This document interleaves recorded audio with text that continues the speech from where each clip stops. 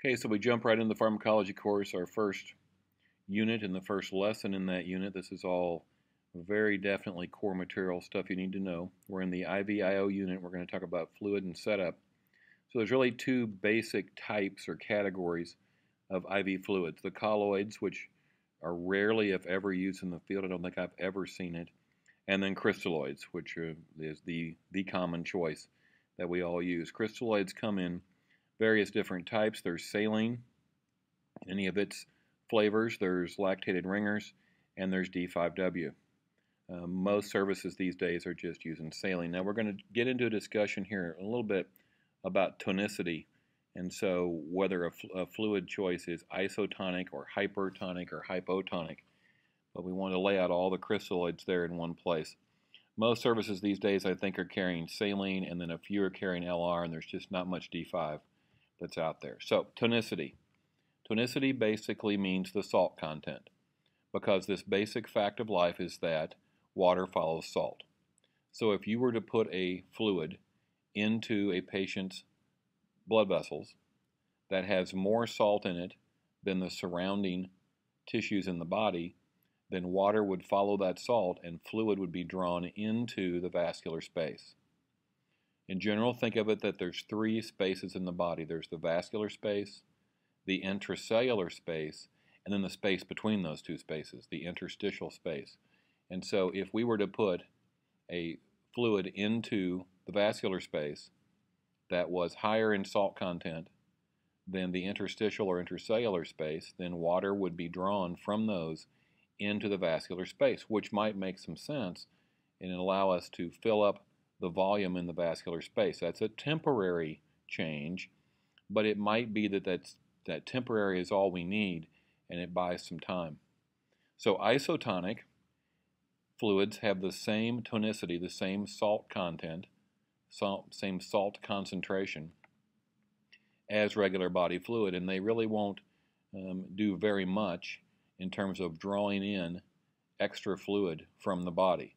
If you put a liter of an isotonic fluid in the patient's vascular space, you've increased his vascular volume by a liter.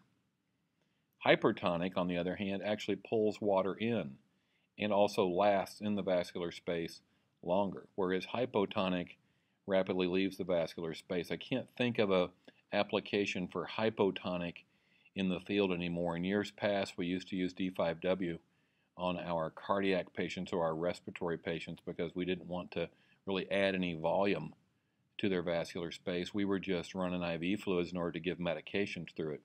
But that's kind of a practice from the past now. Isotonic is what everybody uses every day, and then there are some hypertonic fluids that may make their way into your practice during your career. The next big idea is that we're not talking about pH, we're talking about tonicity. So normal saline is normal because it has the same tonicity. It is isotonic, has the same salt content as body fluid. It has nothing to do with pH. As a matter of fact, normal saline has an abnormal pH. Normal saline's pH is 5.5. Normal body pH is 7.4. So normal saline is acidic compared to normal body pH. You give a large volume of normal saline, you can lower the body's pH. pH is important for cellular function, and so an acidotic environment is not a good thing. So we want to make sure you realize that while the fluid is isotonic, that does not mean it has the same pH. In years past, several years ago, a decade or more ago, large volume IV fluid resuscitation was the norm. And we almost measured our competency as paramedics by our ability to give large quantities of fluid, 4 or 5 liters of fluid during the pre-hospital part of the patient's care. And knowledge has evolved, practice has changed, fortunately, and now we realize that giving large amounts of IV fluids can do 3 bad things. It can mess up body temp, especially if those fluids are a little bit cooler than the normal body temp. And even if you have your fluids on a warmer all year long, and you should have your fluids on a warmer all year long, I doubt that they're going to stay at 98 degrees during their administration. They're going to lose some lose some temperature. So as you give fluid, you're going to lower body temp to some degree. The body, when it's under stress, doesn't have any capacity to raise body temp or maintain body temp. The last thing we ought to be doing is cooling our patients off. The other thing that large amounts of fluid can do, it can mess up the pH. Obviously, we talked about abnormal saline having a pH of 5.5, and so that can definitely disrupt the pH if you give large volumes of those acidic, relatively acidic IV fluids. And it can also mess up clotting mechanisms. So as clots start to form, good clots in a trauma patient start to form, and then we wash them out with IV fluids. And really, I think if you look at what ends up killing trauma patients, overall, it's hypothermia, acidosis, or disrupted clotting mechanisms, and all three of those can be linked to large volumes of IV fluid. However, we do need to give IV fluid. Sometimes it's to increase vascular volume, it's to treat low volume. Sometimes it's simply as a route to give medications. Normal saline works great for everything. Some services are still using LR or have discontinued LR and then brought it back. There's some evidence out there and some burn experts that believe that LR is superior to normal saline for your severe burn patients. A few services still have some little bags of D5 around that they basically use for drips and infusion, such as a dopamine or an epinephrine or something like that. Rarely used, and saline works just as good. But you may run into some of these weird, funky flavors of IV fluid on interfacility transfers because there are different fluids that are used in the ICU environment, and if you're doing a interfacility transfer, you may run into one of those weird flavors. Typically, EMS, as I said, carries saline if you are carrying LR. The size of the bag, there's always liter bags out there. Some services will also carry 500 or 250 cc bags, and just a very few are carrying little tiny bags, 50 cc or 100 cc bags. That's all about mixing medication drips, infusions, which we'll get into much more later in the course and in the real classroom portion of our paramedic program. But typically, I think if you were going to start an ambulance service from scratch these days, you would have several bags, several 1,000 cc liter bags of saline, and then you need something smaller also. You can't get away with just the 1,000. Maybe you want a 500 cc in your first in-pack, or maybe you want some 250 cc bags to do some reasonable mixes of drips and things. Speaking of drips, there's two types of drip sets out there, two categories of drip sets out there in the world. There's micro drip sets and there's macro drip sets. Now, micro drip sets all over the universe come in one size. 60 drops makes 1 cc. These are little tiny drops. It takes 60 of these little itty bitty drops just to make 1 cc. Then there's macro sets. Now, if life was simple, then there'd just be one size of macro set also. But life is definitely not simple, especially with pharmacology. We can't manage to call things just one thing. We have to have 2 or 3 different names that are synonymous, and we have to make things hard by having different macro drip sets. It's in all likelihood the folks that are in your class section there'll be somebody that works at a service uses a 10 drop. 2 or 3 other folks that work at 15 drop services. Here in Columbia, we use 20 drop sets all over town, at least right now. That could change at a moment's notice. So, there's just nothing consistent about macro. But you think of it as much bigger drops. On the micro drips, it takes 60 little tiny drops to make a cc. But on the macro drip set, it only takes maybe 10, or if it's a 15 drop set, 15. Much bigger drops. And you say, why do I really care? Well, you're going to care soon because this is how we regulate the amount of fluid volume that's being given and the rate and document it, and so drip sets becomes important. For now, know that there's micro drip sets and macro drip sets, and that the macro comes in 10, 15s, or 20s. The good news is that most services will just carry the one size. So your service is a 10 drop service or a 15 drop service. They don't have both and they don't change back and forth. There are infusion pumps out there that are used extensively in the ER.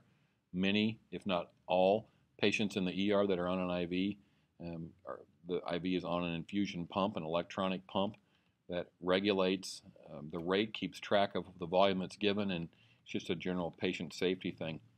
And because that it is important to the ER to have the patient on a pump, a lot of field services, at least those in Columbia, are using infusion pumps, sets, in the field. So it's a macro drip set, but it fits right into the infusion pump. So even if you don't have an infusion pump on your truck or you're not going to use it on this patient, and most of the time we don't, go ahead and start the drip set.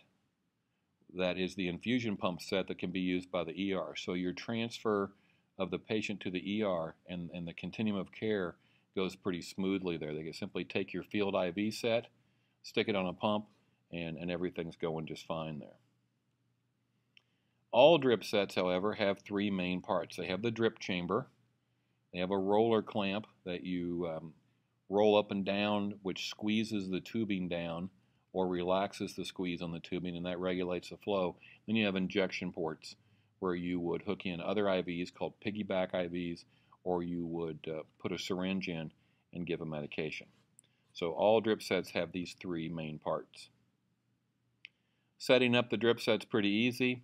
You check your fluid bag, make sure it's not expired, it's the right fluid, yada yada. You open it up, get it out of its protective cover, uncap the spike, try not to touch that.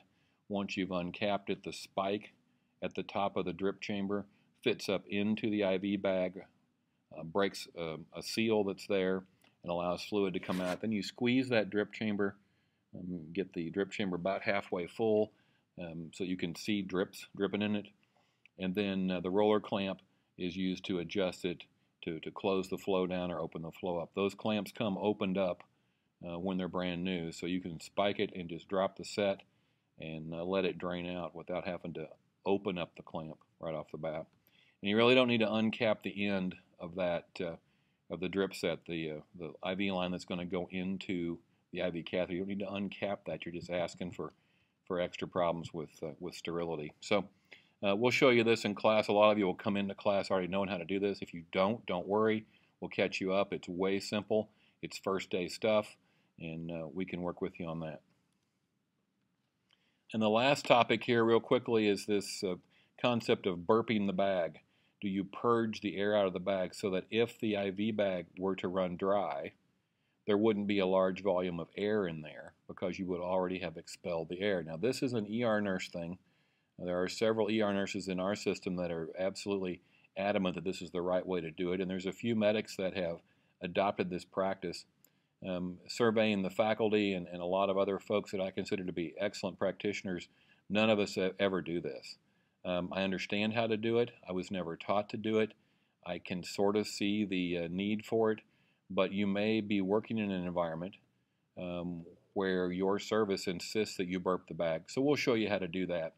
There's not solid research either way, and it's certainly not a standard practice nationwide. It is a standard practice locally. The idea is to get the air out, and either any way you go, bubbles are bad. We don't want bubbles in patients' veins, and so it does make sense, and it's real quick. You spike the bag, then you unspike the bag, and burp the air out of it, and then respike it. So it really slows you down very little. So anyway, we'll talk about this in class, and we'll show you how to do all this stuff in class. And if you think you know how to do it, that's cool. We'll make you show us that you know how to do it the right way. If you've never seen it or touched it, don't worry. In about 10 minutes, you'll be expert at it. So that's the deal on fluids and IV setup.